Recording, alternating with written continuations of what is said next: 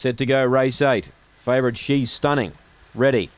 Away, began okay, good speed out wide, Go Geronimo, and it's going to look for the lead, might give the run for the favourite over to second here, She's Stunning, and will do so.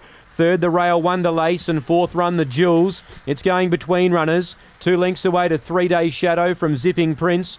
Well out of it, then came Hot Ellie, and York Express is last. Still, it is Go Geronimo, now tackled by She's Stunning, who loomed up. Run the Jules, waits for a run, getting through Wonder Lace, but She's Stunning raced away from Wonder Lace, Run the Jules, and look at York Express late. But She's Stunning defeats Wonder Lace. I think Run the Jules narrowly from the late finish of York Express. Go Geronimo gave them something to chase.